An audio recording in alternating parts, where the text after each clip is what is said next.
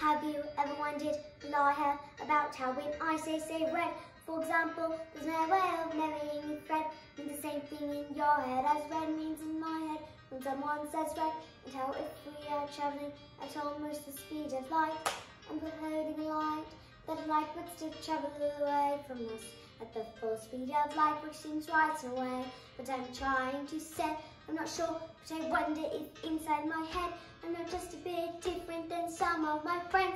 These answers that come into my mind unbidden, these stories delivered to me fully written, and when everyone shouts like they seem to like shouting, the noise in my head is incredibly loud, and I just wish they'd stop. My dad and my mum and the telly and stories would stop for just once, and I'm sorry I'm not quite explaining it right, but this noise becomes anger, and the anger is light, and it's burning inside me would usually fade, but it isn't today.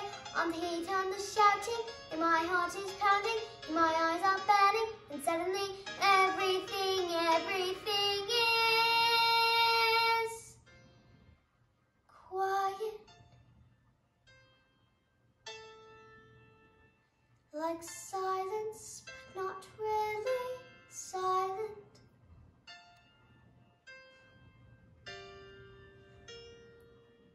Just that still sort of quiet, like the sound of a page being turned in a book, or a pause in a walk in the woods. Quiet,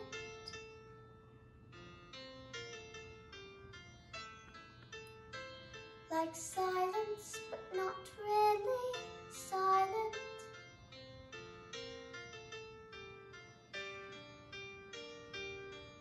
Just that nice kind of quiet,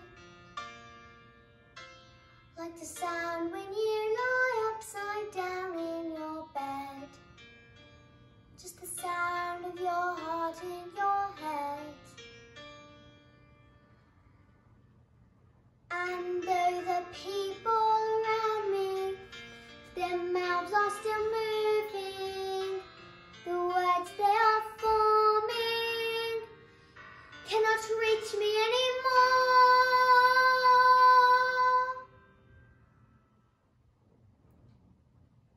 And it is quiet,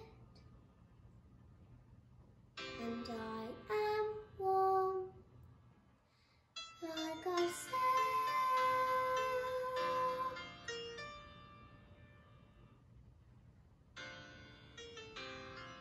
into the eye of the storm.